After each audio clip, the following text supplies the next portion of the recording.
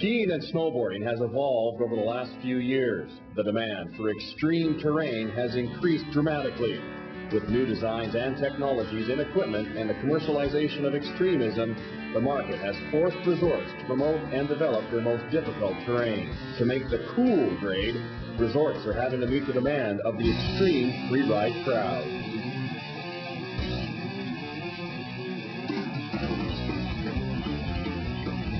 Sunshine Village in Canada's Banff National Park is a world-class destination resort known for its spectacular vistas and classic backdrop. The family-oriented ski resort has taken the challenge and is developing more expert and extreme runs to meet the demand.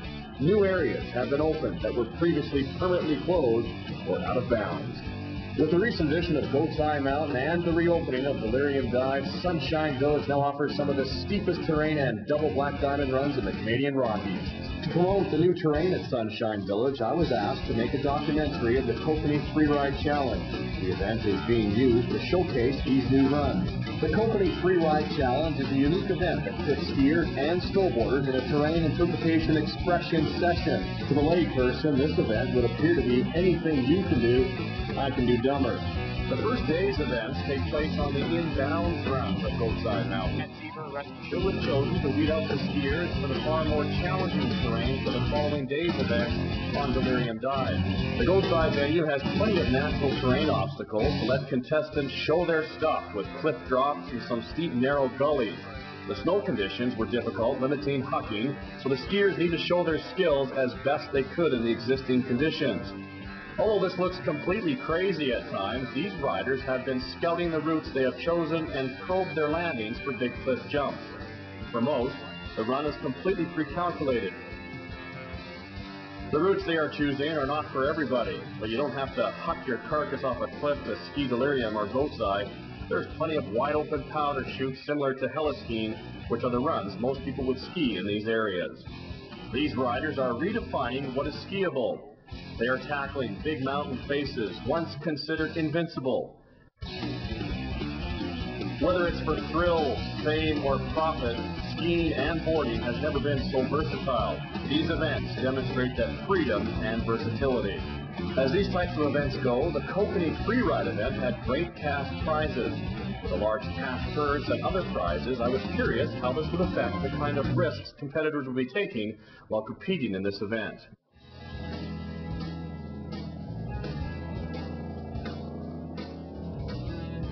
Sunshine Inn is Banff's only ski-in, ski-out accommodation.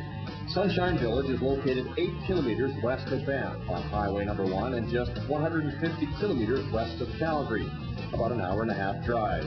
It includes a giant outdoor hot tub, European sauna, jacuzzi suites, fine dining in the Eagle's Nest restaurant, a fresh ski entertainment in the Chimney Corner Lounge and Mad Trapper Saloon, games room, and a convenience store. The Calgary International Airport is served by numerous non-stop daily flights from major cities around the world. Regularly scheduled bus service is offered between the Calgary Airport and Banff. All the major car rental companies are also located at the Calgary Airport. Sunshine Village offers daily shuttle bus service from Banff hotels to and from the ski area. There are 3,100 acres of skiable terrain, 91 named runs spreading out over 3 mountains and 2 different provinces. The average annual snowfall at Sunshine Village is 33 feet. There are 3,100 acres of skiable terrain, 1 high-speed 6-passenger gondola, 3 high-speed quad chairs, 1 triple chair, 3 double chairs, 2 T-bars, and 2 beginner tows. The season's length, mid-November to late May.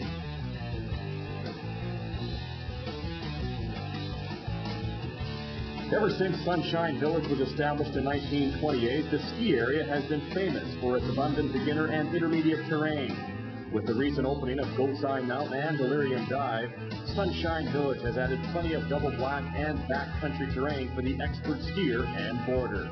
And with 3 distinct mountain faces to choose from, skiers and boarders can follow the sun all day long. With so much natural snow, Sunshine Village is very proud to boast that they have absolutely no need for artificial man-made snow. The reopening of Delirium Dive at Sunshine Village has proven to be a tremendous addition for expert skiers and snowboarders. After being closed for almost 20 years by the Canadian Park Service due to the expense of avalanche control and rescue services, Sunshine Village assumed those responsibilities and the legendary Delirium Dive was reopened. Delirium closed originally by Parks, and then when Parks got out of the avalanche control business, we had a permanent area closure on it. Up until a year ago, we didn't feel it was reasonable to open it in a traditional sense, mainly due to the terrain in there. There's slip and fall potential with some big cliff fans. So we felt that a shared responsibility idea. We do the active avalanche control in the area, but it was up to the user to abide by our simple rules, carrying a transceiver, rescue shovel, skiing and riding with a partner.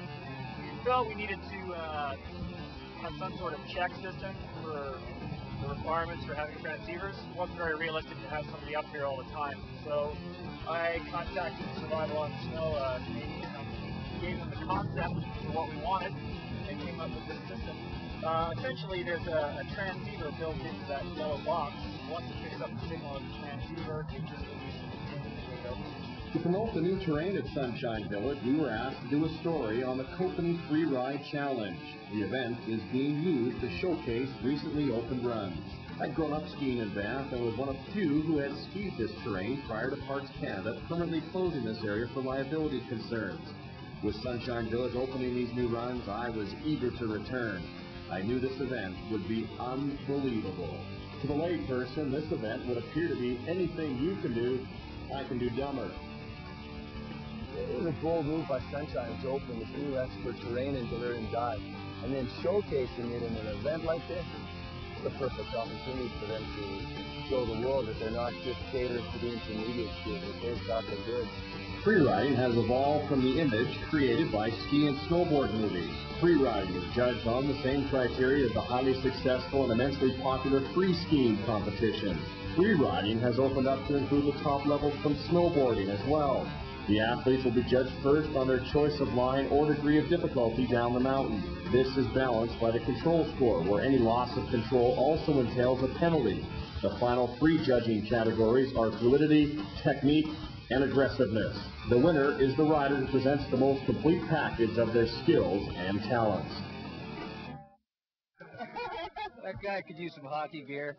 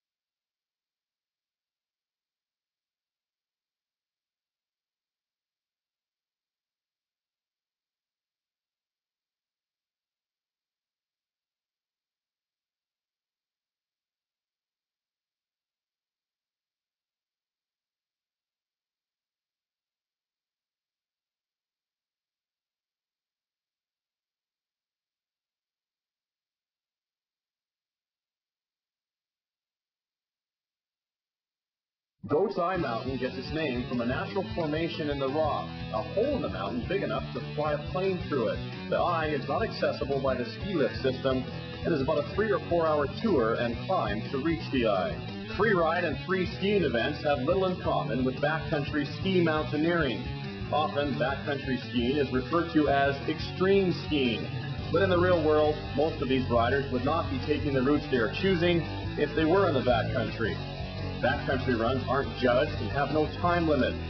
In the backcountry, you don't have the benefit of a small army of ski patrol or media and spectators to help you should you make a mistake.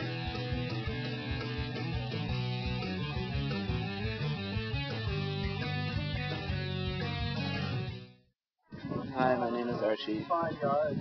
I'm skiing today. And how do you feel about that? Scared. A little terror is a good thing, though, isn't it? We're not out to kill people, we're just out to have some fun. I don't find it fun. This is scary. Yeah, I was scared. I was just watching. Well, why do you keep doing it? Because I need to earn a living. There's a perception here of mental instability, but there's a great deal of forethought and premeditation goes into a lot of it. people don't recognize when they just see someone come careening off a great big cliff. I'm not sure if they really realize the consequence of them falling off some of the cliffs in there, and the kind of air that they're going to take, and the rock that they could hit on the way down. This is the scariest part of this run right here. The staircase. You can make it down the stairs, you're pretty much in. Give her a go. Get more done by doing nothing. Standing on the edge of Delirium. Please let me know when you have your first competitor start.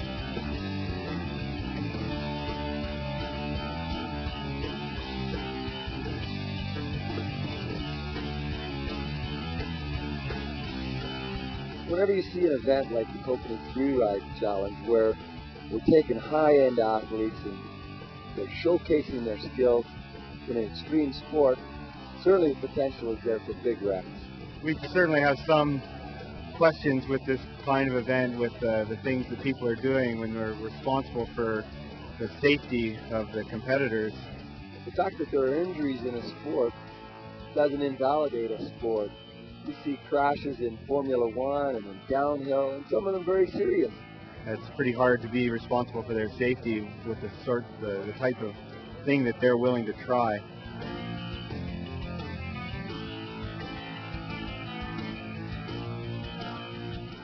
My only problem with the event is something with the scoring, how they're really forcing a lot of the people to go into really crazy lines.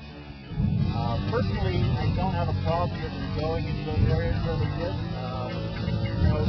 That terrain is open to anybody any day that Delirium is open, but it tends to be this higher-end skier competitor that wants to go for the gusto and get to the It's fun to get out there, see other skiers, compare yourself, have some fun.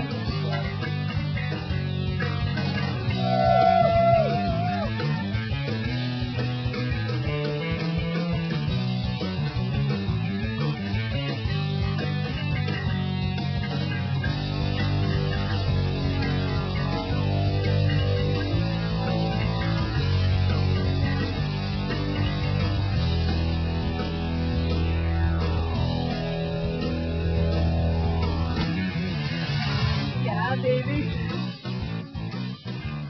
There was a little bit of pushing the envelope in some of the terrain choices that were made. I think if some of the competitors had had a little bit more time to perhaps scope out some of these lines, they might not have gone into these areas blindly and ended up with some of the troubles that they did. All I can do is Lance Madison. She's got us on that nice little line there.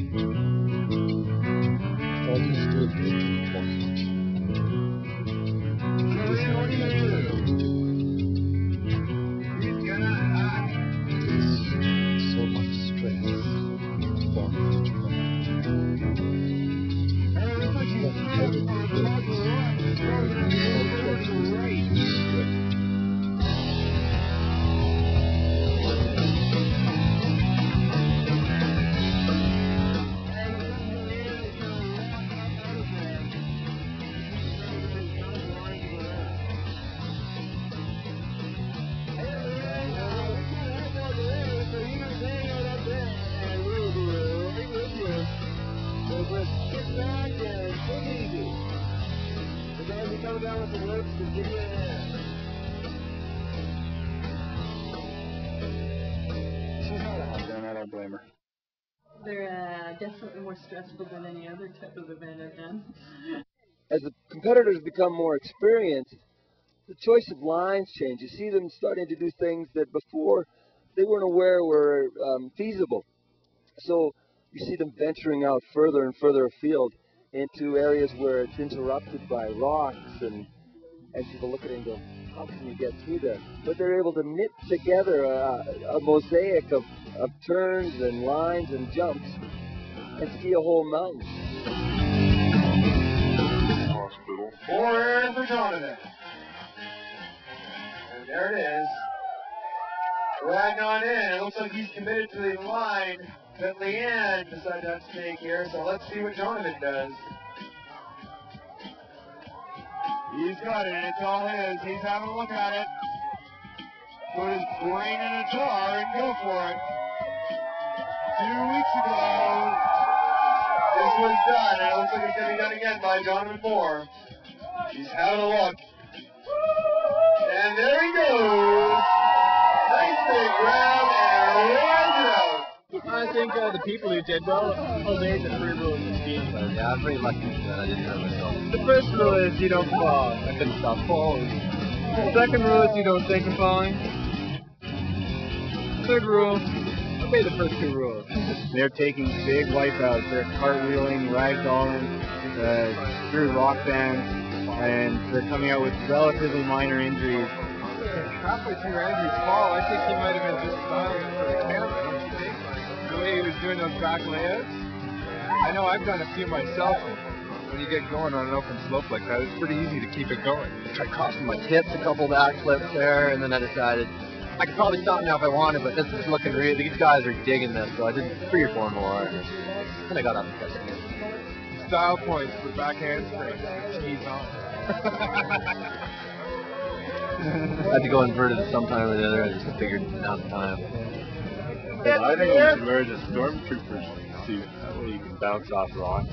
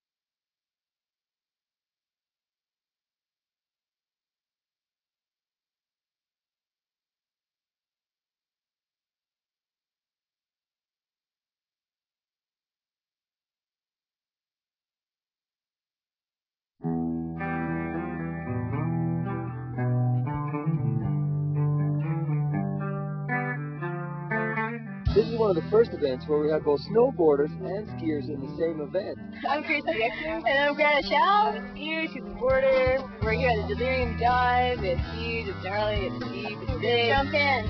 It was kind of interesting having a snowboard judge with us this time, and the terminology between snowboarding and skiing, it's funny, it's very similar. A carcass is still a carcass, and when it flies off something that it shouldn't, it's still acting. It's really good to have skiers. John, don't you know how good it is to have skiers? I'm good, buddy. But I mean, skiers, it's so cool that we've got a competition where we can all hang out together. I mean, it's all downhill sliding, right? I think we kick the snowboarders' asses. I don't know, I like watching the skiers, but the snowboarders is more fluid, right? Like when they have a good line, more strong into it, just like the soul feeling of coming down a mountain, I guess. I think a lot of folks were blown away when a snowboarder put in one of the sickest lines of the whole event. Kyle Wallachuk came across Fool's Gold, doing the goat path, gnarly line, but he was capable. He stuck to his plan, nailed it perfectly, despite everybody having their heart in their mouth. He came out the bottom and straight to the winner's podium. Good to see. Final event, venue 3, they will have some very serious slopes. They'll be getting up to 60 to 70 degree slopes, a lot of cliff dropping, and a lot of very fast skiing. They will be doing this all in one big shot, and it will be fun to watch. You see people approaching the free skiing, many different techniques.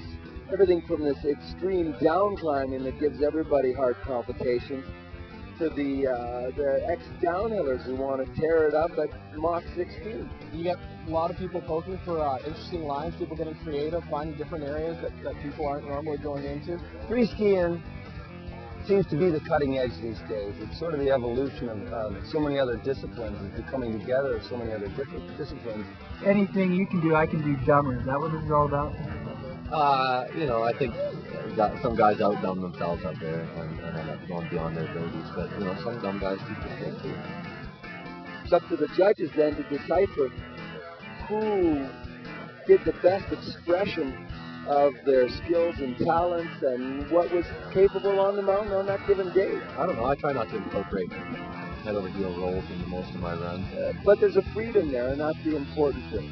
You see a lot of people pushing their limits, and it just makes the sport so much better. It's challenging. It's perfect. It's what it's meant to be. You know? Some of those lines in there off the big cliff 5 years ago couldn't be done.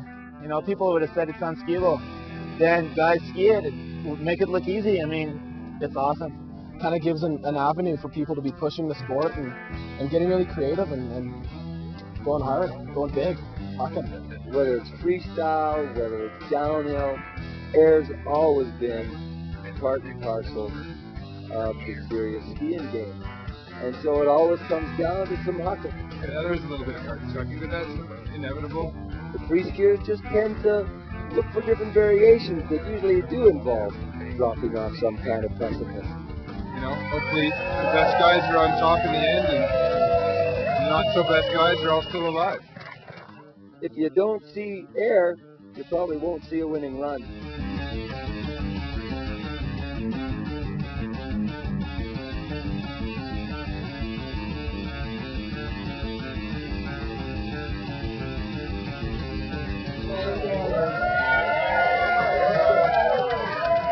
This is all about having a good time with the bros, going out, seeing some different lines, looking for dollars. Huck for bucks? No, I don't think it's a huck for bucks. I'd much prefer, you know, the winning line today, he didn't have huge hair. You know, you see some guy hucking his carcass off some monster cliff, and you go, what must be going through his mind? Sometimes it's pretty simple. This is cool.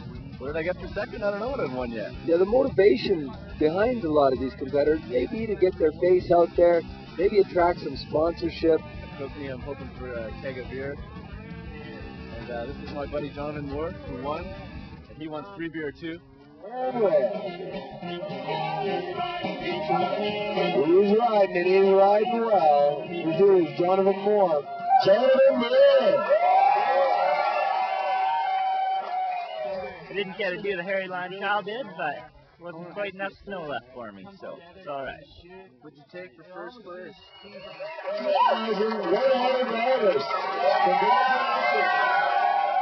Down payment on my snowmobile.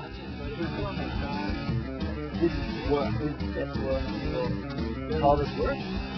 Yeah, my job. I love it. Yeah. It's living. It is. It's scaring yourself and realizing that, you know, okay, I don't just want to throw it away in a straight line this 100-foot cliff. I got to think about what I'm doing, and if I got to do it right, or else I'm going to hurt myself. So. You certainly do see a bit of Kodak courage coming into play.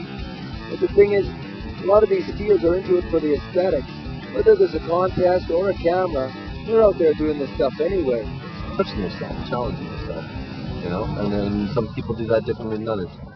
Is there a line where he's going? There isn't. just an air.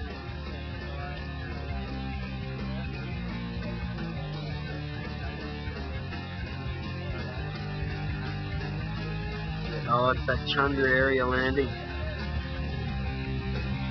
Oh, I don't know. I scooped it the whole day, and like I was here 2 weeks ago, and I knew I was doable. I just went for it, and you know, ends up pretty good. I mean, talking here, and I think I'm stoked.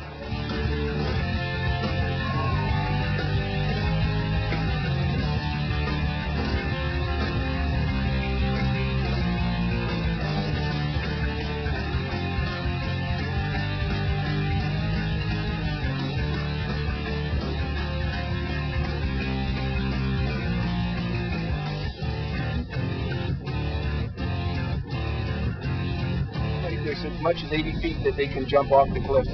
They went right out on the edge and just free fell until they hit the snow. They hit the snow probably moving at 60 or 70 miles an hour, and they have to pick up their turns. Remember, the judges are judging for how they ski, how smooth they are. So when they hit the snow, there's no falling or landing on their back. If they want to win this event, they have to land on their feet, and they have to ski. Obviously, there was a shortage of planes when planes were handed out here. I don't know. I think there's one competitor that entered this contest not knowing that it's dangerous, and there's a chance you're going to hurt yourself, you know. As the sport evolves, you're bound to see crashes, and you're going to see some people get hurt. Still in my head last time, so I'm back from work. You just hope that it's not serious as this education phase goes on. From what I gather, he did not intend to go off that cliff, so... Yeah, that was definitely not planned. I thought it was at a totally different spot on the mountain. I didn't really get enough time to suss it out. That's another thing you need to do, to know exactly where you're going. I got lost. Anytime you hear about someone going down, you catch your breath a little bit. Not fun. So what right to your fingers in the time you think, Jeff? Setting it like the way.